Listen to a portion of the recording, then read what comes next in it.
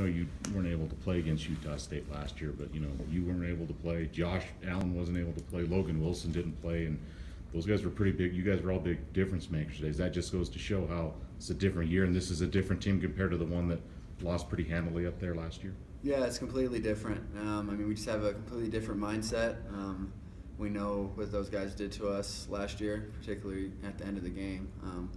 And we just kind of knew that it was time for revenge, and we got a good win tonight. Was that, I mean, I know a lot of you guys talked about that in the week. Was that a big motivator for you guys for what happened last year?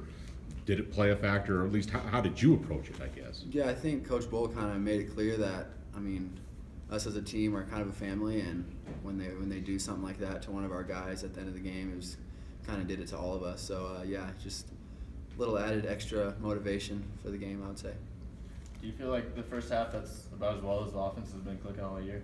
Yeah, I think so. I mean, we kind of got everything going and everything was working. Obviously, we'll watch the film Monday and find things to correct, but I thought offensively it was a good game.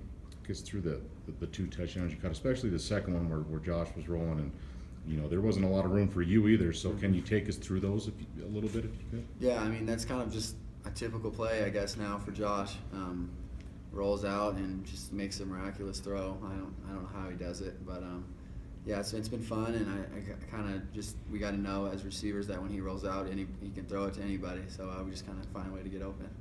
You've been on the receiving end on more of those than anybody else, it seems like. Was that one maybe even more impressive because he was rolling left rather than his right? Yeah, I didn't even think about that, but I mean, just shows his arm strength. Not many guys can make that throw, probably not even at the NFL level, rolling left and throwing it however many yards on the run. So it was really impressive. You find it pretty amazing, Tanner, the ability, the consistent ability that he shows to run, going that way, going this way, showing the arm strength, getting the ball into the end zone, and a couple plays this year with you, in fact. Yeah, he's just a great player. He's been waiting for this opportunity for a really long time, and to kind of be the man. And I just think a lot of people didn't know that he had the running ability and the kind of that athlete that he is, I would say. But yeah, he's been doing a great job this year. It's been fun. Is it nice to have the rifle for the first time?